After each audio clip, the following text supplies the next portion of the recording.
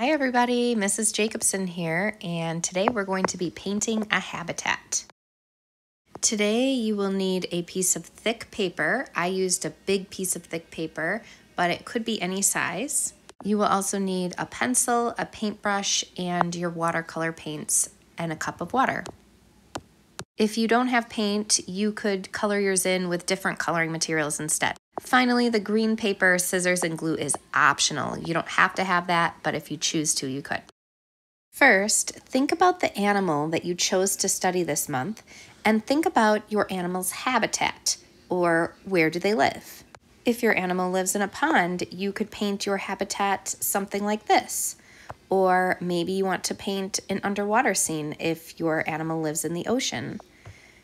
Maybe your animal lives in the desert or in the mountains. Here's a photograph of the grasslands. Maybe your animal lives here. Take a look at this forest if your animal's habitat is a forest. Or finally, check out this jungle. I'm going to do something like this for my habitat since I'm doing a tree frog. Let's start in pencil first. We're going to sketch out the habitat or where our animal lives. You probably want to start with a horizon line across your paper where the sky is going to meet the land. Now, you may not want to have a horizon line if yours is completely underwater or you can't see the sky from the view. Next, I added in some up-close tree branches since my animal lives up in the trees, and then I'm going to add a few other trees in the background as well. Remember, yours is going to look different than mine because your animal may live in a different place than mine does. So take your pencil and start sketching out some of the land or features of the area where your animal lives. You may want to look at a photograph of your animal's habitat, or you may just want to imagine it or picture it in your head while you draw it. So I added a sun to my sky. I erased the horizon line from inside the trees because I'm going to paint in the trees anyways. So you can always make a few changes with your eraser. If you want to change anything or fix anything on yours, now is your chance to do that. Maybe your habitat has plants or grass growing. Think about what different things would grow in the area that your animal lives in, or is there any water there? And think about including those things in your habitat. Now I am going to paint mine in with my watercolor paints. Notice I first dip my paintbrush in water, then make a circle in the color that I want to use. I started in my sky, but you could also start by painting the ground, or you can start in any area that you want. Think about, if you do have a sky, what color is your sky going to be? Is it going to be warm colors for the sunset, or will it be dark colors for night? I made mine blue, like a sunny midday sky. Take your time and try different ways of applying the paint.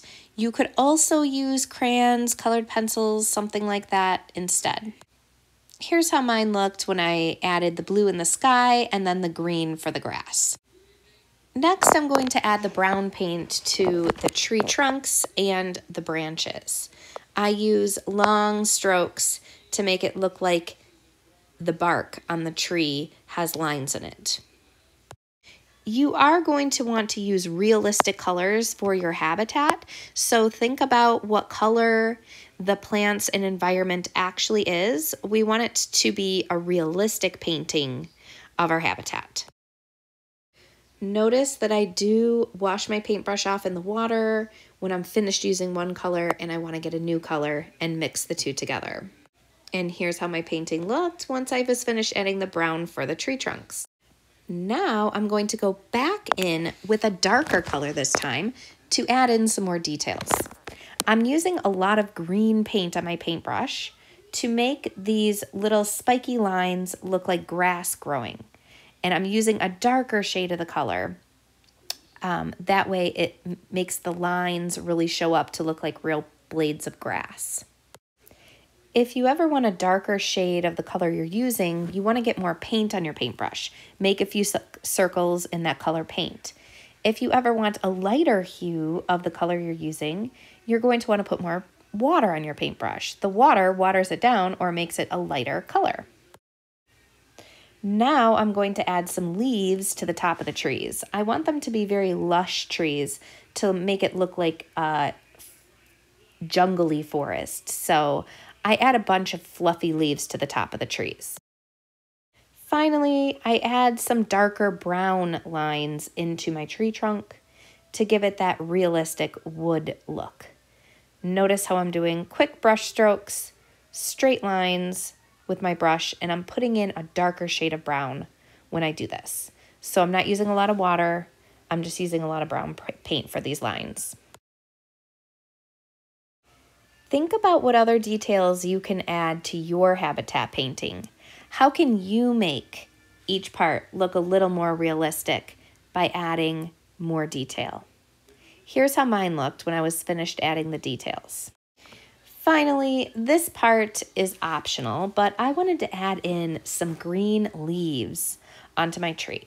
So I first took some green paper and drew the shape of the leaves, added some details like the V-shaped veins in the middle and the line going down the center. And then I colored them in using some different shades of green, yellow. I even added some white crayon in there too to make it look more realistic, like it had some highlights where the sun was shining off of it. Maybe you want to use colored paper or even white paper to add some different details to your habitat. You could do flowers or insects, different types of plants. Think about what different details could be in your habitat, and maybe you want to make something out of the green paper or any color that you have at home. And here's how my leaves looked when I was finished coloring them in, and then here's how they looked when I was finished cutting them out with my scissors.